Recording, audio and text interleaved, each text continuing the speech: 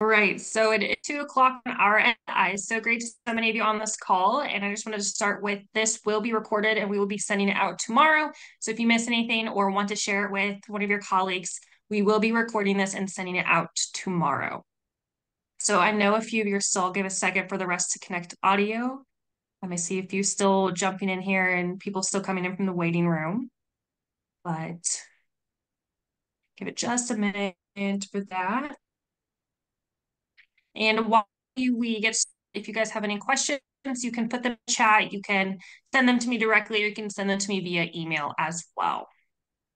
But all right, well, I will get started and introduce Elizabeth Burrows. If you do will not know Elizabeth, she graduated magna cum laude from DePaul University with a degree in political science and communications, where she studied abroad at Oxford University. She went on to receive her Doctor of Jurisprudence from Indiana University Maurer School of Law in Bloomington. Elizabeth worked at the Indiana Department of Health as the director of the State Office of Rural Health, where she more than tripled the amount of federal funding for critical access hospitals.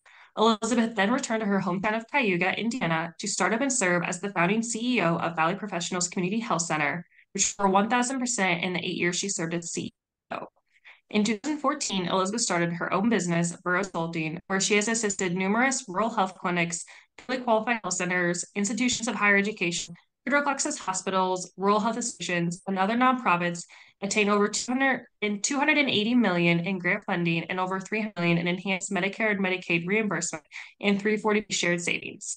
She has worked with healthcare facilities in over 35 states. Together with her team of 14, she generates over 7 figures per year while maintaining over 65% profitability. She is a graduate of the Lugar Series of Excellence in Public Service, received the Governor's Award for Tomorrow's Leaders, is a National Rural Health Association Rural Health Fellow, and was given the DePaul University Alumni Community Leadership Award. Elizabeth was named a fellow for the National Leadership Academy of Public Health and is a member of the Indiana State Bar Association. She resides near her family farm in Indiana and enjoys spending time with her husband, Steve, and daughters, Eleanor, age 13, and Amelia, age 11. Together, the four of them enjoy traveling and visiting Indiana and historic sites. So I will now turn it over to Elizabeth for her presentation on grants. All right, well, hello, and thank you for sharing an hour of your time with me today. I know how precious time is, and as we try to get started with the new year, I know everything is really busy and everyone's in full force, and I hope that you are in full force thinking about grants and how you can bring funding to your organization. And today's goal, typically I'm always talking about healthcare, and all the examples that I will use, of course, will be about healthcare because that has been about where about 90% of my grant writing is involved. But as we introduce some other opportunities, think about ways that you can get grants for. Again, I've gotten grants to send my daughter's band to the Peach Bowl last year, where they got to play in the Peach Bowl parade and watch the National College Football Championship.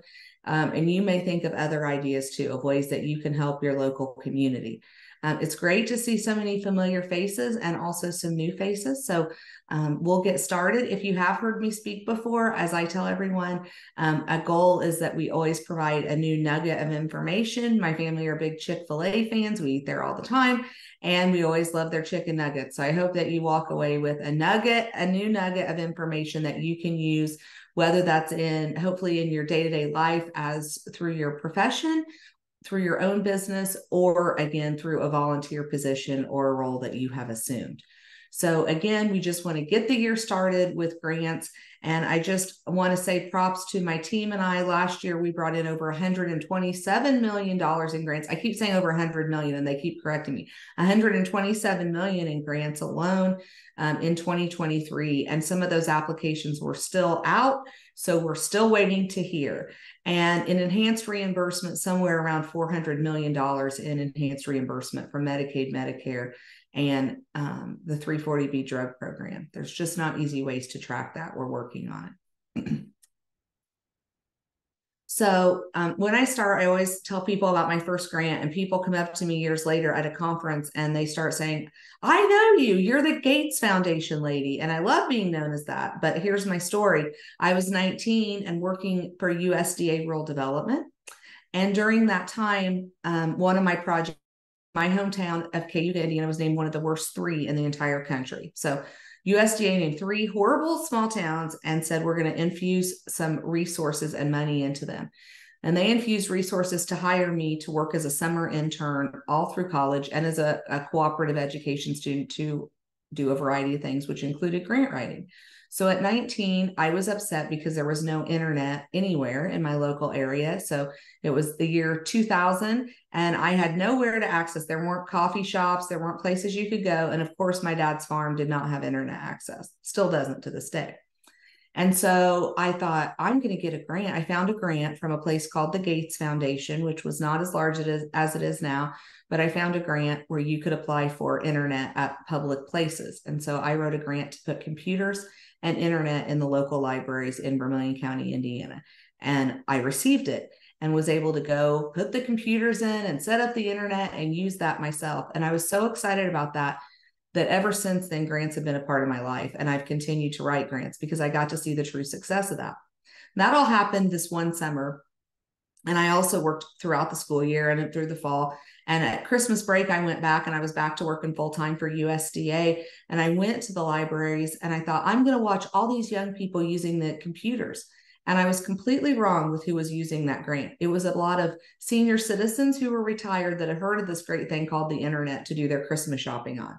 And so that was my first round of success, was to think, oh my goodness, I'm watching all these people do their Christmas shopping there at Christmas break. And it was awesome to see these senior citizens using the internet for the first time.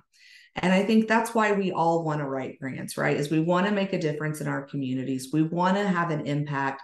And I hope too that once you get your first grant, and maybe you already have, that you will become addicted to it, just like I have. And why do I keep doing this? And what makes me keep going with grants when there are so many deadlines and so much stress? And now you've got to use a different portal and you have to use a certain font and you've got to write about sustainability and create a logic model and a budget. And now you have to have a 4-year budget, not just a 1-year budget. And there's all these new requirements. And you think, what makes me keep going? Why do I keep doing this? And again, it is that we want to see a difference in our own community. We want to see a positive impact that we're having on this world. And I guarantee you can have that with grants. And everyone in the world, everybody gets excited for grants, but then how many of you have experienced when it comes to actually writing the grants, you have little to no help, right? Everyone's willing to pass it off to someone who has experience with grants, but no one really ever wants to start that on their own. So again, since 2014, my company, we've got over 280 million in grant funding. And before that, I had secured 25 million for the organizations that I previously worked for. So I've had a lot of experience in grants, much of that in healthcare, but again, also in just community development and basic things to help my kids in their programs as well. So again, many of you know me and have reached out through Burrows Consulting, which we work with rural health clinics, federally qualified health centers, critical access hospitals, rural hospitals, and others. And through that, we start with the grant process. We help with grant research and finding grants. Once you have your wish list, all the way through grant management and making sure that you're spending your grants properly. And again, we mainly work with healthcare entities. But I also have another business that many people don't know about, and that's called Grant Genius. And I've had so many people ask me, do you teach people how to write grants? Can you teach me? Can you help me write a grant? How do we do this? I don't even know how to get started.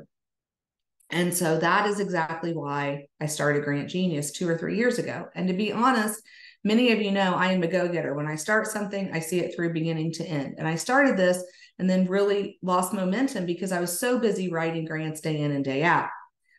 But I am back to it. And as the response we've seen today and through our large number of registrations, people want to learn how to write grants themselves, and I want to be able to help offer that. So Grant Genius is a company that we're starting to help teach people how to write grants. So if you have interest in that or would like to get on our list, or you'd be interested in future grants, just let us know. And everyone on this will be notified of the full course if you are interested. But today I'm going to give you a big overview for free and enjoy it. And then if you have interest or know someone that should take the full course, we would love to know about them. So today in lesson 1, what are we going to be learning? We're going to learn how to find your why, identify what makes you or your organization stand out. Where do we get started, right? That's the hardest part, I will tell you that. So we're going to tackle that. How do we utilize networks and partnerships? writing out the story, and then post-award managing the grants and next steps. So this is what we're going to try to cover in an hour, and I'll try to be cognizant of everybody's time and wrap up.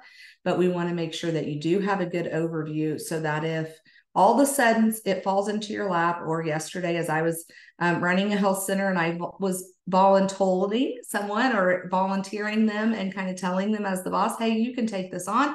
Many of us, that's how we came into grant writing, was being voluntold to do that. You are going to be ready to be able to take this challenge on. So first, you have to know your why. Why do you want to do this, right? Because grant writing is similar to filling out a job application or a college application. And let's be honest, none of us enjoy that, right? That's all pain. Nobody wants to go through an application, or, many federal grants, just the instructions are 80 to 100 pages alone. So we have to know why we want to do it, or we're going to sit there and we're going to close up shop and never think of writing a grant again, because it's a little daunting. So what I always go back to is you have to know your why. And these 3 pictures represent my why. So those are my daughters right at the beginning of COVID when we had Easter church at home. They're all dressed up for Easter that day. And I want them to be able to access the best quality healthcare right in our hometown. And that is actually the clinic where we attend, which is a federally qualified health center. And then you see Mayo Clinic's logo and you go, Elizabeth, what does this have to do with anything? Mayo Clinic has saved my life due to my personal battle with Crohn's disease. And I am blessed and lucky enough to be able to have medical care at Mayo Clinic annually, and sometimes more than annually, but I definitely make the trek to Rochester, Minnesota at a minimum of every 12 months to keep all my Crohn's in a good place. And I am a happy, healthy individual thanks to Mayo Clinic, and I will credit them with that. They literally saved my life. But that access is only because I had high quality healthcare, that I had the right insurance, and I was able to pay for that care, and also be able to get to Rochester, Minnesota from rural Indiana. And until my kids have that kind of healthcare, Mayo Clinic care right in our hometown of Cayuga, Indiana, I am going to keep on doing this. This is why I do grants, because I'm so passionate about healthcare and I want everyone to have that same passion. You may not be passionate about the same reason. Mayo Clinic may not be part of your story, but you have to know your why. Maybe you are passionate about getting someone higher education. Maybe your passion is a clean environment. It doesn't matter what your passion is. Making sure you know that is going to be important as you sit down to write grants. Because if you're going to try to write a healthcare grant, and you're like, I don't care about healthcare. I don't care if anyone even has access to it. Who cares? We're all fine. It's not going to be a fun experience. So you may as well hang up your grant writing hat right now. But if you do know your why and you're passionate about what you're going to write about, and maybe that is getting internet at your local libraries, maybe that is people having access to a computer, maybe it is people having access to high quality healthcare, then that's great. Why do you want the money? Why are you or your organization a good investment? Why do you want to do this? Maybe a different reason for everyone, and there's no right or wrong, but why do you want to do it? Why is there a need for this? And why will your idea or proposal solve the problem? And if you haven't noticed, I've really taken you through. These are going to be most of the elements you're going to write into that grant application. You need to know why you want to do it, but you also need to know why your proposal is going to be the best and going to, rise up to the top as we all want. As I said in the intro, this is the hardest part, right? Getting started. Where do I start?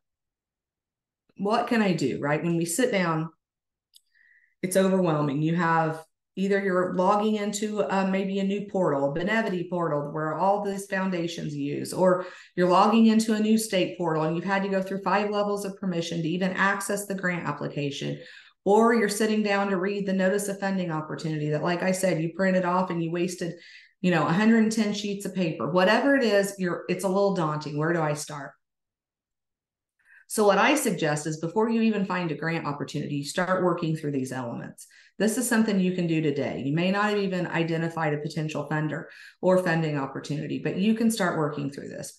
What makes you proud of your clinic or organization or entity? And there's something that makes you proud, right? You work there. There is something that you are proud and you are excited about. And what makes you different? It never fails to amaze me about what makes communities different. I live right on the Indiana-Illinois state line, and I live close to Danville, Illinois, and that is the home of Dick Van Dyke. And these people are so proud of it, as well they should be. He's awesome. But They promote that. Write that down. That makes Danville, Illinois different, right? They also produced 3 astronauts that have went to the space. So promote that. I mean, you may think, well, that's not important. That doesn't matter about internet. Well, it might. Think about what makes you, your clinic, your organization, and even your area different. And do you offer special services? Maybe you don't even know what you're doing is special, but it might be. Do you offer after school services that no one else is doing, led by a teacher and co-led by a speech pathologist? That's different. You're doing something unique. What makes you different? Do you have any success stories? We all know we do, and our organizations are doing amazing things. So what makes your healthcare organization different, or just your organization in general? Do you have success stories? Excuse me. When I was writing for the band, we talked about how the previous year the band had 5 members, and because they were able to go on this trip to the Peach Bowl, they had grown to 35 members, which was a huge increase, especially in a school that only has 300 people total. So over 10% of the population was in band, versus before it was less than 1%. That's a success story. Tout that. I understand some marching bands may sound better than their marching band, but we were able to tout their growth and that they're really working for that. So again, continue looking. What are your success stories? And I guarantee you have them. And if you're new to the organization, use this as a way to have a coffee break with someone that's been there for 30 years. Ask them the success stories. If you're a state organization, when you go visit your hospitals and clinics, sit down and say, I'd love to hear one of your success stories. It's amazing what you hear and what you can see. What makes your town, county, state special? We talked a little bit about that. But again, I know that you have great things happening, so use that. And, do you offer any unique services through specialized staff? Are you doing anything differently? Sometimes that's even asking someone outside the organization that isn't working in it day to day. But, what do we do differently? Why do you come here? Why do you work here? And get people's stories. That's going to be really, really powerful as you're starting to make notes. And again, keep in mind, all this is really before you've even found a potential grant to apply for. If you can do all this background work, I guarantee this investment in time is going to pay off dividends when you sit down to write the grant. So how do you get started? And every grant writer has their own methods. But one thing that keeps all grant writers, I've never met a grant writer that doesn't have every color of pen, Sharpie, Post-it, and has everything color coded, right? That's what makes us all in common. This is my cup of ambition. And look, it's got about every color, every type of highlighter, every color in it, because as I'm sitting down to write a grant, that's important. I've got to be ready to have everything organized and set up the way I want it set up. For me, one little trick, and again, this may be the nugget of information you take, anything having to do with money is highlighted in green and green Post-it. So that's my budget area. So then I know when I put that large notice of funding opportunity or notice of announcement of award in my binder, I'm going to be able to find the budget information, because I know that's where my boss is going to ask me about first, or that's what my client's going to ask about first. How do we have to spend the money? So I've got that right to green. That's just one of my little tricks. Everybody has their own little things. You'll develop your own. Trust me, you may already have your own tricks. If so, feel free to share those in the chat. That would be awesome. Share your little notes. Maybe you do every logic model bit of information is always in pink, those types of things. Whatever it is, that would be awesome. Make sure you have your wish list. And what I mean by a wish list is what your organization wants to go after. You never want to sit down and not know what you want to seek, or you just think, well, here's money for this project, so I'm just going to, there's money out for a mobile clinic. And you can see my little mobile clinic here in my background. I'm going to go after a mobile clinic, but that was not part of your strategic plan. That wasn't anything your board of directors has ever talked about. That wasn't any goal that you had. That makes no sense. You want to have your wish list and know what you're working toward before. Then you go and seek funding opportunities to match that. If you already had sought and knew that you had a need for a mobile clinic to go into rural areas, that makes perfect sense. Then when you find that grant, you want to go after that. But you always want to make sure that you're not just seeking funds, but that you're following your own wish list and your strategic plan. And then you're finding grants to meet those needs. You also want to make sure you have time. You see all the clocks. I've had people call me, and yes, I think my record, I've written a federal grant from cover to cover without even starting before within 6 days. That's not something that is not a best practice, and I do not advise you ever try that. I've done it twice, both of which were funded. That's not a good example to share because you really need adequate time. You want to have time to plan. You want to be thinking through, your sustainability plan. You want to be thinking through the entire application. You want to be able to implement, have your implementation plan ready. So again, you don't want to just wait and think, oh, I literally had somebody call me on a Friday recently, a hospital. They wanted me to write a grant that was due Monday at 5 p.m. And I had to lovingly say no. They said, well, we're going to do it ourselves then. And I said, well, good luck. I wish you all the best. But again, that is not enough time to write a grant that's really going to be competitive. So you want to make sure you've done your background work and you have the time in place to be able to do a competitive application. None of us have enough time, right? That's the thing. We all are given equal amounts of, and nobody has enough time. So you definitely do not want to waste time writing a grant that's not going to be successful. You want to put your heart and soul into something that's going to be a success and going to get funded. Again, can you do it? I told you 2 examples that I've written in 6 days, but that's not a best practice. You also need your heart. You have to care about it. And whatever team that you are involving in this process, you want to make sure they care about it too. You don't want to just be doing this. This is our last resort. We don't care. We don't really want to do that project, but we'll go ahead and write a grant. It's going to show through to the grant. Maybe you've interviewed someone and you can tell right off the bat whether they want the job or not, right? It becomes very, very evident from the beginning. The same is going to be when your reviewers read that grant. They're going to be able to tell if you really care, if you really want to make this happen. So you need, again, the heart, the organization materials, the time, and to make sure that you have your wish list and that it goes along with what you want. When we sit down to work with a client, the first thing that we ask is, what is on your wish list? It may be items, people, projects, what's your needs, potential solutions to those needs, and that forms the wish list. Because again, those are the things, that's exactly what you want to be finding funding for. Excuse me.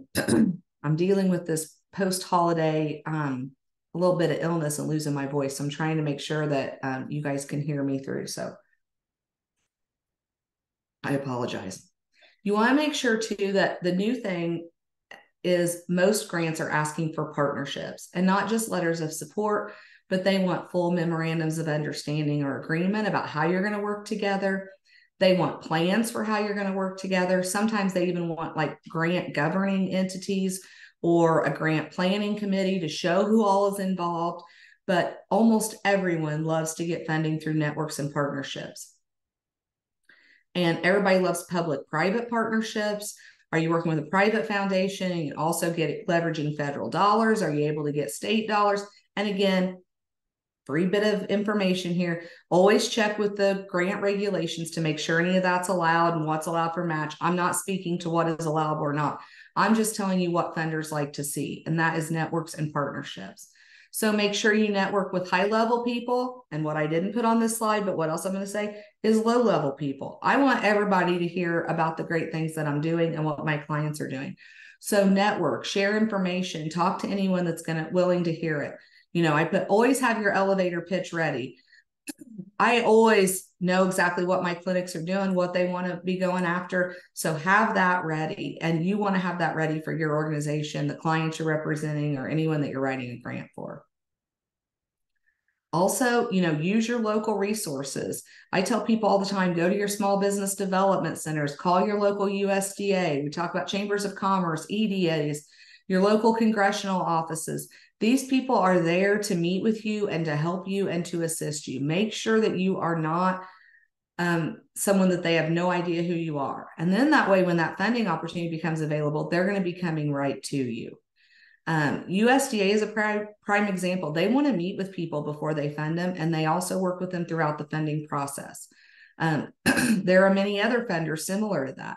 The United Way wants to know you. Local community foundations want to know you. Also, make sure you have partnerships. I learned a lot from my clients that we work with, and I kind of laughed to myself when someone said, "Hey, I'm going to get a letter from our local Lions Club, Optimist, and Rotary." And in my mind, I'm thinking, okay, great, we'll include them, but we might be at page limit. Is that really going to be worthwhile? I will tell you that's something that the federal government highlighted as something that was really strong, is that the local community was behind it, because they could see that because there were letters written from the president of the local Optimist, Rotary, etc. So that was a great idea. Again, I learned that from my client. Another example, there is a library built, I believe it's in Oklahoma or Nebraska, that USDA funded, and they actually framed one of their letters of support. And it was from actually a homeschool student who was using the library to help assist with his schooling. And he wrote a letter, and that's actually framed in that library to this day. I have not seen it, but I've heard the story and heard multiple USDA reps use that as an example. So again, those partnerships, people are going to use it. Also think of unlikely friends. When I began in the federally qualified health center world, a lot of times critical access hospitals and FQHCs didn't get along. And because we did, we were able to secure millions of dollars for our local area, because we were so unique, because we were able to work together and get along. So again, think of unlikely partnerships and networks. Also, those will pay off dividends. Sometimes there are certain grants that you can only write if people work there. I give the example a lot because I'm a Hoosier, so I know the Lilly Endowment. Most people know Eli Lilly and Company. But again, there are this many grants that you can apply for if you just go online to Eli Lilly. But if you know somebody that works there and have connections to people that work at Eli Lilly or Elanco, there are this many grants you can apply for. A lot more doors are open. So keep thinking and making partnerships to improve your chances. Now, and keep in mind, this may not even be with a notice of funding opportunity. It may be and it may not be, but you can start writing out your story. Maybe you have a 3-day weekend this weekend. Start writing out your story on Monday. Get your organization words down. Talk about what you want to do. These will be things that you can use for all kinds of future grants. So write out you and your organization's story. Make sure you state your elevator pitch to your committee. And by grant committee, that might just be a committee of one. It might be you. For me, I might be explaining the need to my whole team. You may have an internal committee at your organization that you're working on. For when I was writing for the band, there were a group of us parents, moms and dads, that I think were called the band supporters or something like that. And we were the ones that presented things to each other. So again, make sure you have your elevator pitch and your story to your committee. And then, and I cannot state how important this is, when you write out your story, have someone that knows nothing about it read it and ask you questions. Now, I'm not necessarily saying proofread it. I'm saying have someone who knows nothing about your organization, what you're trying to do, your entity, read it and then ask you questions, because they're going to be the ones that really, those are the types of reviewers you have, and they're going to bring up things that you don't even think about. Sometimes we know our organizations and our entities so well, we don't even think of the need to define what is a critical access hospital. Duh, everybody knows that. No, not everybody knows that. Maybe not everybody knows what a federally qualified health center is. These are who we work with all the time. Maybe not everybody knows what FPL is, federal poverty level. Maybe not everybody knows what rural and urban even mean. And there are different rural and urban definitions across the country with all kinds of different funders. So again, make sure you have someone who does not know anything, read it and ask you questions. And then you need to reread your story with an open and clear mind when you're not being interrupted. And oftentimes, yes, I'm a dork, sit there and read it out loud, because it sounds different when you're reading it out loud than when you're just reading it on the screen. And always go back to, why are you wanting to write grants? I can do all this and go through all these steps when I am so passionate about everyone in my community getting access to high quality healthcare. I will do this all day because it's my why. Going back to your why and remembering why you want to do this and going through all your steps is going to be vitally important. This is also important. And I will say this is where a lot of people start. And keep in mind, we've already went through 4 or 5 steps before we even get to this part. So I just want to remind everybody, this is not where you start. This is where most people want to start. You've already got your story written out. You already know your why. You've already got success stories. You've already got partners in place. All those things are all the background. That's capacity building. But this is gathering the necessary information. This is going to be a lot easier if you've done all these other steps. So gathering the necessary information. Who do you need to meet with within your organization? Who has access to the grants.gov password? Who has the budget approval? Who within, is it state government? Is it county government? Do the commissioners have to approve it? Does someone at the state level have to approve it? Make sure you know all that and you think through that. Also, always why? Why do you want the money? How are you going to use the money? And how are you going to track and oversee that all the things you say are going to happen are actually going to happen? And that is becoming more and more important. And the more detailed you can share about your oversight and tracking, the better off you're going to be. What are the intended outcomes and when is this going to be implemented? Again, the more detailed you can be, the better. People get hung up, well, what day is it going to be funded? And when is it, I don't know the exact date. Well, put 60 days from grant award date, we will be able to do this. 90 days from grant award date, we will be able to do this. So again, you are getting the details. You have a full implementation plan. How will this be carried out? How's it going to be fulfilled? And who are the personnel responsible? And a lot of people get hung up, well, people change staff. Well, what if someone moves? What if someone leaves? Somebody might retire. Somebody might be getting a new position. All funders understand we're in the middle of a great resignation. We are in the middle, people change jobs, things are overturned, people move around. That's okay. But the fact that you already have people that you're going to put responsibilities under makes it look like you have a stronger proposal. So again, if you don't take anything else away, that may be an important takeaway for you today. In developing a grant plan and timeline, these are just some tidbits of information. You may talk to another grant writer who gives you different bits of information. I don't think anybody would disagree with me, but everybody has their own little tricks. These are just some of my tricks that I use with my team, so I'm going to share them. And again, feel free to share your tips and tricks in the chat so we can share them with everybody at the end of this presentation. But make sure you enlist a proofreader early in the process. You don't wait till a grant's due in 24 hours and call somebody, hey, can you proofread this? They're in a hurry and they have no time. You want to make sure that you ask somebody in advance, hey, I've got a grant due in 3 months from now. So I've got a grant due March 10th. Would you be willing that week before then to be able to, say around March 3rd through 8th, to be able to do some proofreading? Could you hold some time in your calendar? You want to get someone early. Make sure you set your deadline. And this is what I'm going to say, thou shalt not lie. I agree with that. Lie about your deadline to other people. Tell your team before it's due, because you cannot be waiting until the last day to submit. Something will go wrong with the portal, with the mail, with however you have to submit, hand deliveries. I've got stories, every story under the book as to why something goes wrong the last day. So we always tell people never wait till the last day. Set the deadline, make a fake deadline 4 days before. So maybe even a week before. Tell people, make up deadlines. If you've got to get letters of support, tell them 2 weeks before. They may not know the actual deadline, but say you have to get things in. In other words, I'm not saying to lie about the deadline, but make up preliminary deadlines so you are able to meet your larger federal deadline.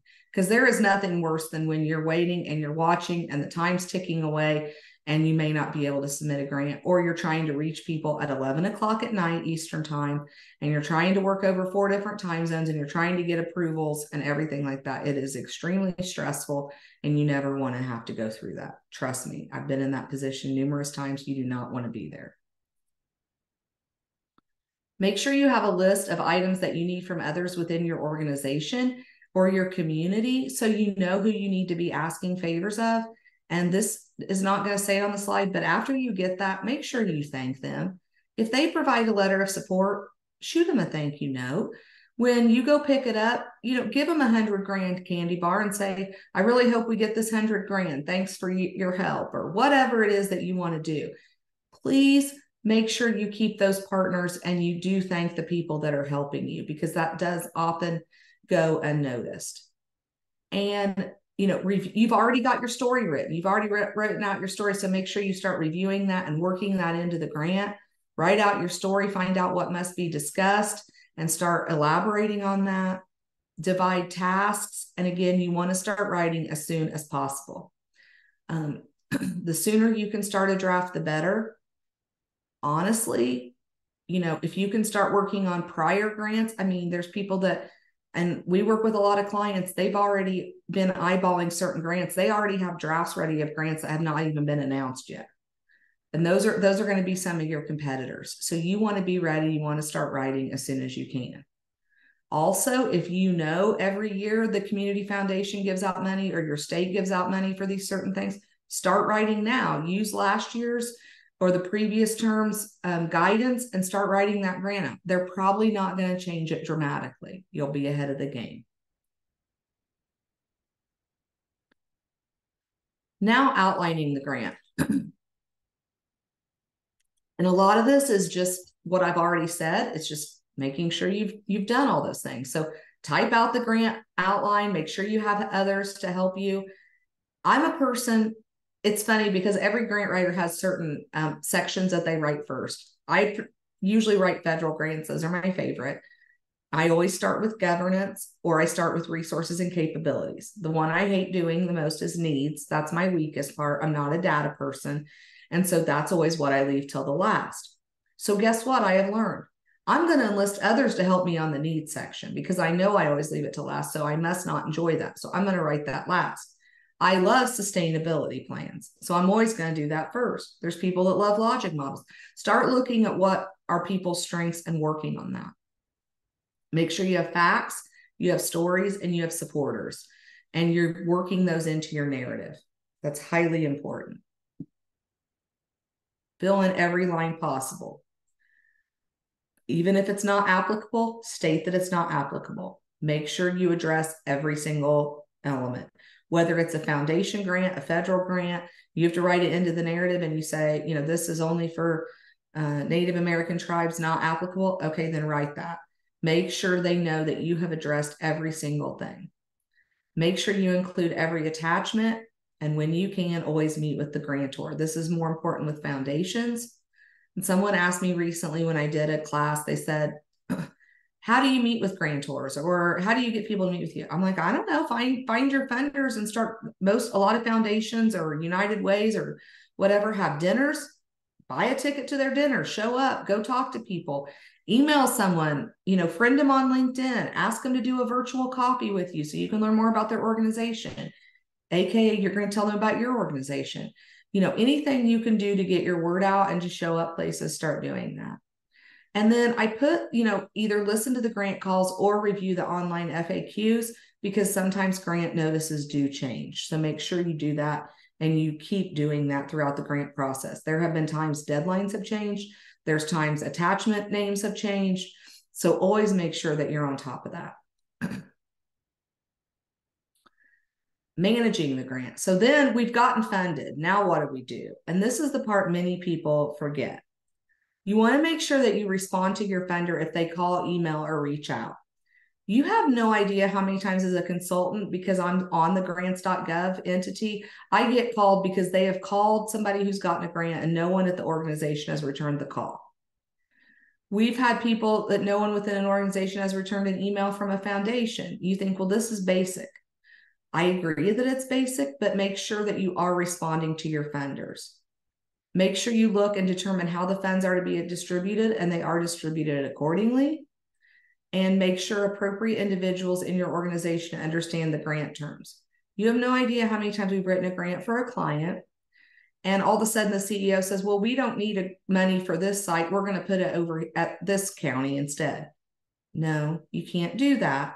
Maybe you can, it might be fine, but you have to check the terms of the grant.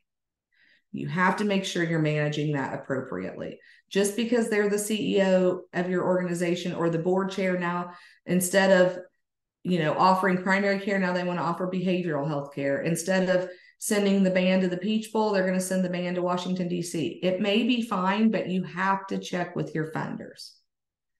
And make sure you give credit to your funders. Make sure you write a thank you note. Do they want recognition? Do they want press? Do they want to be recognized? Make sure you do that accordingly. Recently, I've read numerous articles where 98% of foundations have never received a thank you note. I will tell you, I took around thank you board pictures from my daughter's band. Almost everybody has them up in their community or in their building, in their business. Do you think when I go back to ask for funding in another 2 or 3 years, they're going to be more likely to because I have a big thank you with the picture of the band? Of course they are. And again, even if I've donated to kid organizations or whatever, when somebody comes back with a thank you, you're always willing to give again. So make sure you do follow through on that. Now, I am not saying you want to show up at a government building with a bunch of donuts and coffee and try to, bring them breakfast and win them over. No, because that's asking people to potentially violate their own rules. You can't do that. You want to make sure you do things within the rules, but most everybody can take a thank you email or a written thank you note. Now is the big grant season. I always say January through May or June are when most grants are announced. And so this is when we do most of our writing. Be ready. Here are some places to look for grants. And there's many, many more places, but I will tell you, we use grants.gov and you can look at the forecasted federal grants. Keep in mind, it's a forecast, right? We all look at weather forecasts. Are they exactly right? Not necessarily, but many times they are right. So look at the forecast and start being ready. I have tried about 6 different databases for foundation and local funding research, and our favorite is Instrumental. You can get a free 14-day trial and get money off if you want to use this code, or go to Instrumental, go on their website, try it out. We have had great luck in finding funding we've never, ever found for people before. They also have easy access to tax form 990s and people's websites, so you can look at exactly what that foundation has funded before, so you put yourself in the best position to get funding. And one that I refer to most of my healthcare entities, Rural Health Information Hub, and they send out funding opportunities. Also, if you start looking and signing up, you can start signing up for various listservs for foundations in your area. Go to the United Way, go to, look up foundations, Kansas City, Missouri, if that's where you're looking for funding, and sign up for their emails. One thing do not do, because it will stress you out, going down the Google rabbit hole for grants. If you just Google grants for, community gardens, oh my, you could spend the next 100 hours and still not find what you want to find. I mean, you may, and great, but I will tell you, my team spent a lot of wasted time doing things like that. But if I go on Instrumental and look up community gardens and can put in a geographic location and a time frame, I'm going to be able to find something that is worthwhile for me. And so I will tell you, I love Google. I use it every day, but I don't use it to go find grants just willy-nilly. This is what I want to find funding for. Also, again, a nugget of information, look where your entity is spending money or partners you work with, and look at their foundations. If you're a doctor's office and you're sending a lot of x-rays to a hospital, go look at that hospital foundation. You might be spending a lot with a certain organization where you buy all your supplies. Do they have grant funding? Also, just be on the lookout everywhere. Who's been to Aldi's, Target, Walmart? I don't know. I'm assuming you have those in their area. Meijer, all of those people give out grants all the time, right? I can tell you off the top of our head, I have gotten grants or written for grants from those entities. Every bank has grant entities. Every electric company has to give a certain amount back in grants. So again, just start looking around and you really, really will find a lot of opportunities. Okay, good. I think we're about exactly on time, Hannah. So we have some time for questions if any have came into you, or again, you can write them in the chat or unmute yourself if you have questions. I would love to answer those. And this is my contact information. If I don't respond to you within 48 hours, bug me again. It's because I've gotten overwhelmed with something, or maybe I'm in the middle of finishing a federal grant and I can't see the light of day, as we've all been there if you've written any federal grants before. But feel free to email me or call me anytime. I love hearing from you. And most importantly, if you actually write a grant and get it, please tell me. I'm still on a high from last year when I did a workshop at a state conference, and somebody wrote back and said, based on your workshop, I was able to find a grant and I wrote it and got it.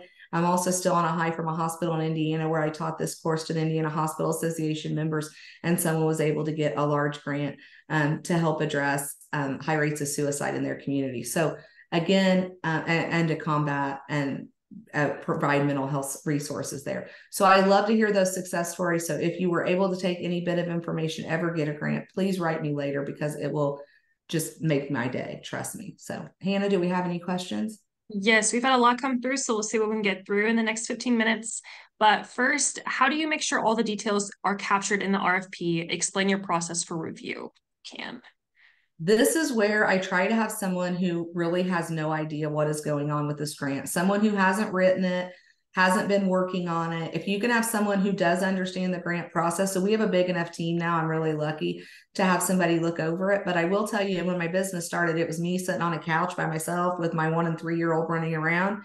So I can tell you when I did it then and was writing grants, I made my husband, who was a college professor, look at things and check it. I've made my mom review grants. So again, you may not have a big team, but have someone else that can sit down with the NOFO, print it out for them, send it to them, have them look at the NOFO, and have that grant for them to look at. It is important to have consistency. So as much as possible as you can have a lead writer that's also involved in the budgeting and the attachment making process. I will tell you, a couple of our failures have been where we have, we only are working on the needs narrative and someone else is writing the rest of it, or we're writing the narrative, but someone else at the organization is doing the budget. That is usually something that does not have huge success. You want to make sure someone's involved in every single element of it. And this may be an old school thing and may make me seem old, but I always print it out, set it down. I have my grant printed out that's done, and I have the notice of funding opportunity printed out, and start comparing and actually checking and highlighting as you're checking for those boxes. So that's my advice on that.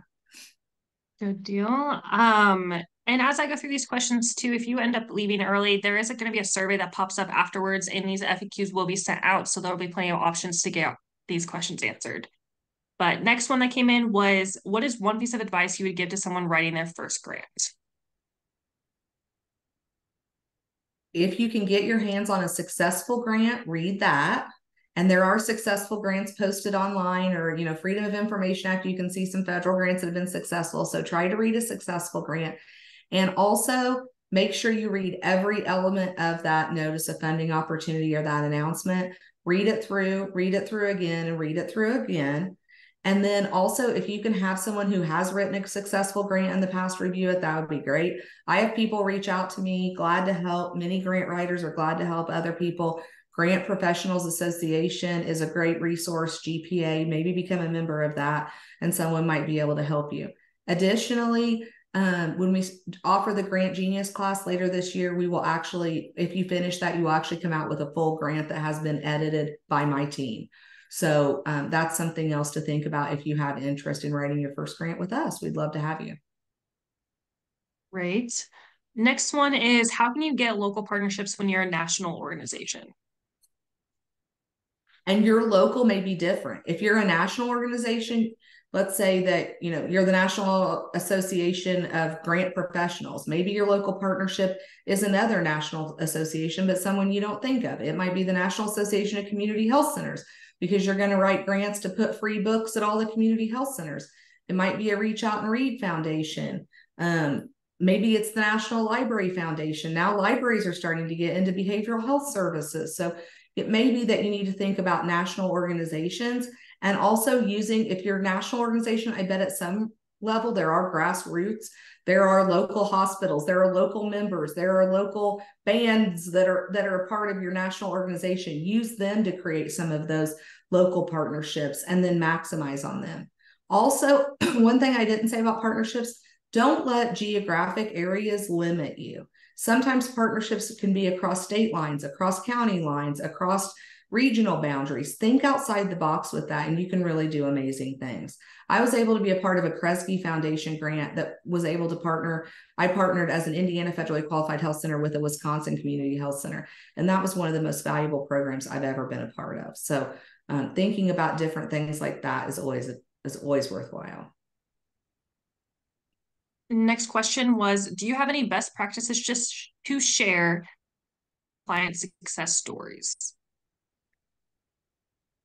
Yeah, I think it's just creating that long-term relationship with your client so you actually know and hear about when the things happen. There have been multiple grants that we've received that the client didn't even tell us they got the grant. So always just trying to say from the beginning, hey, we want this to be a long-term relationship. Make sure we know if you get the grant. And then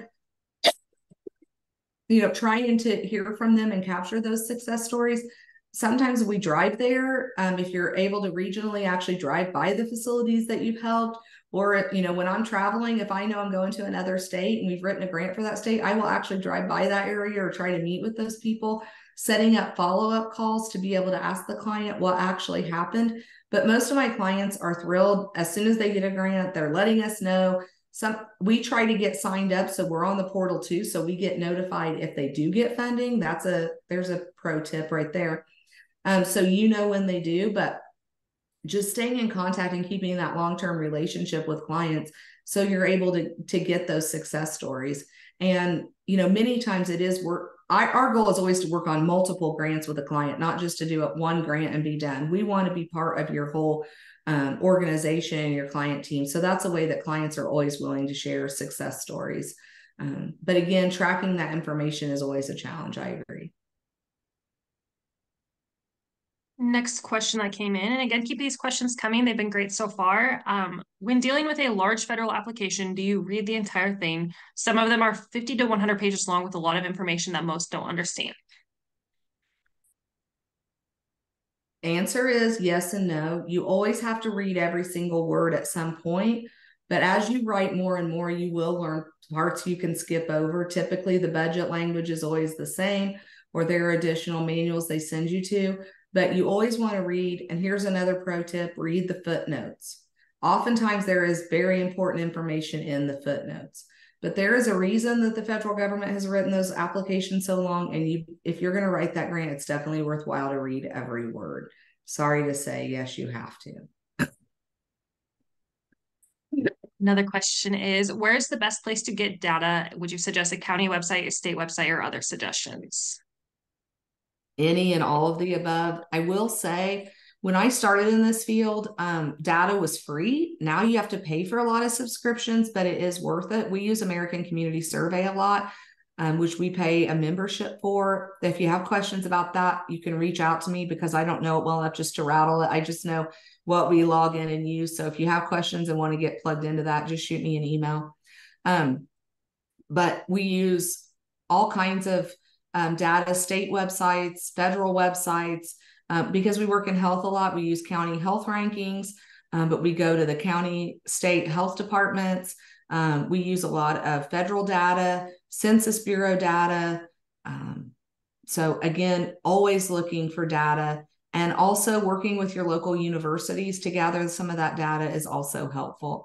One of the most challenging bits of information is homelessness data with point in time testing, which often happens here coming up in January. That's always a challenge. And if I could tell you exactly how to get that, I would probably be writing a book about it because, again, it's always a challenge just to gather all that. Also, use your organization. Sometimes their data is just as valuable. Schools have a lot of data. Free and reduced lunches are put on websites. You can gather that data. So again, anywhere you can get it is great. You do want to have reputable sources, though, and you do want to reference those in your grant. Can you give some examples of some larger grants you've been a part of?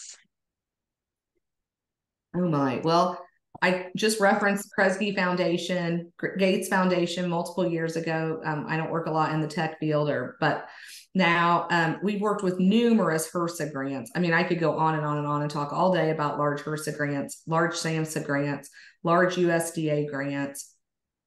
I'm trying to think. Those are probably the biggest ones I've been involved with. Those are the ones that we work in the most. Large telehealth grants. I'm trying to think. Some large from Elevance and Anthem Foundation. Those have definitely been many of the larger grants that I've had success with and gotten funding from numerous times. And when I say HRSA, it's usually Bureau of Primary Healthcare, Office of Rural Health Policy, also additionally CDC. We have been working a lot more with the CDC lately as well. So Do you have tips for the tone of writing? Is it better to sound like a friend telling a story or more formal? it depends on who you're writing to. If it is federal grants or state grants, I usually go for more formality. If it's foundation grants, it can be more informal. I work in healthcare space where it is a little more formal. I know people that work in other spaces sometimes say less formal, but again, I always go for more formal facts. Here's the needs. Here's what you're doing. Here's how we're going to address it and make it as formal as possible. That's my method, but there are people who would say, tell a story. You want to be ready to do both. You need to have your quantitative reasons and your qualitative reasons, and you need to have your elevator pitch for both of those because funders do look at things both ways. You also have to take into consideration that when you're writing a federal grant or even many foundations, local United Ways, they have committees that are doing the selecting. So what might speak to me may be different than what speaks to Hannah. So really you want both your quantitative and qualitative reasons in every grant as much as possible. We'll take a couple more. We have two more that have come through so far. I'll wrap up with those two, but if you have any more, shoot us a message and we'll be happy to answer those. So the second to last one is, I'm a grants coordinator for a for-profit healthcare system. We are currently getting funding from our local health foundation. Do you have a best practice in finding grant funding for-profit healthcare organizations? That is more of a challenge. One thing is to potentially set up a nonprofit healthcare foundation that can benefit the for-profit company, and also go talk to your small business development center and your chambers of commerce because there are grants out there for for-profit entities. But I will tell you, I typically do work in the nonprofit space. Also, the opioid settlement funds and many of the tobacco settlement funds were open for for-profit entities. So definitely look there. And we put out a lot of that information through our website too. So follow us because we are putting out a lot of that, the opioid settlement dollars, because we want you to be a part of that. Perfect. And then last question, I know this is one that we have talked about on our team. Do you suggest doing a full citation, for example, MLA, for any data you cite? If so, what format? I mostly work with foundation and corporate grants and never see this as a requirement. In fact, this was funny because this is something they talked about the Grant Professional Association National Conference, that there is no set way to cite with grants. You can pick a method, and as long as you're consistent, MLA, APA, others, I think you're fine. I've not seen anything wrong. I do have some people and clients that they swear by having a citation page. Usually we want to put that full into the narrative. So we use footnotes or in paragraph citations because we don't want to dedicate pages to sites, but that's really up to you. And I really do think that's a personal choice. I don't believe there is a right or wrong. Well, thank you so much for your time. I would love to see many of you in our Grant Genius course. Also, pass this along to anyone of your friends or family members or people you work with that would be interested.